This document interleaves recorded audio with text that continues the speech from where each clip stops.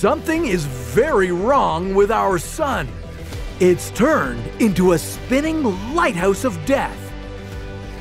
What would make the sun so much more deadly than usual? Is there any way life on Earth could survive this? And why would it feel like you're stuck at the bottom of the ocean? This is What If, and here's what would happen if Earth was a pulsar planet. Many stars go out with a bang, exploding in brilliant supernovas. But our sun has gone straight to becoming a pulsar, sometimes called a neutron star. You could take this as some good news. The sun exploding would obliterate Earth and take nearly the rest of the solar system along with it. But now that it's a neutron star, the sun would be among the densest objects in the universe, and one of about 200,000 pulsars in the Milky Way, shrinking itself about 70,000 times the size it used to be. Our sun wouldn't be much bigger than a small city at 10 kilometers across, and it would be spinning very fast. If it's anything like the pulsar located in the Virgo constellation, it could make about 161 rotations every second.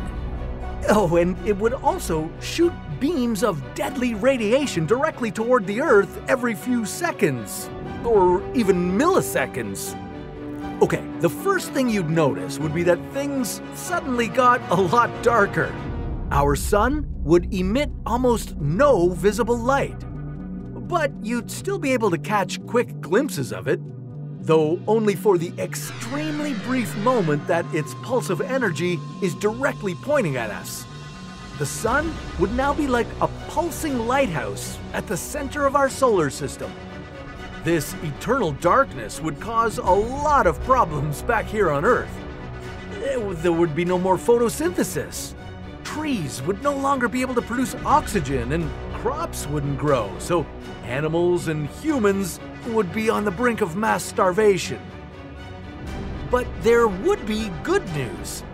Astronomers have found exoplanets existing in a pulsar's habitable zone, so maybe, just maybe, you'd have a chance to survive this.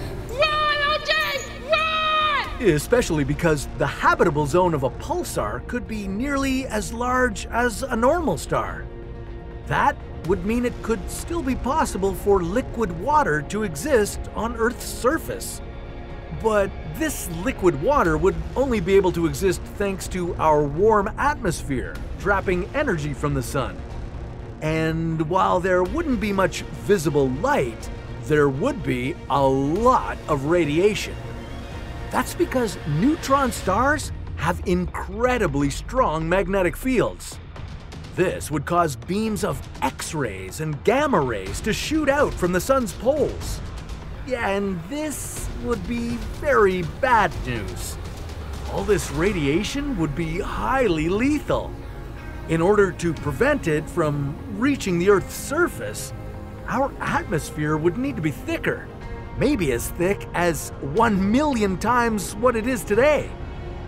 If you managed to pump enough air into the atmosphere to reach this desired thickness, you'd have to get used to living with an atmospheric pressure as intense as the deepest parts of the ocean. It would be like going down 10 kilometers to the bottom of the Mariana Trench. But you wouldn't be able to get close to that depth before you'd be completely crushed. Before you even hit the halfway point, your eardrums would rupture and your lungs would fill with blood and collapse. But you might not need to worry about this because Earth wouldn't be able to hold such a dense atmosphere in place.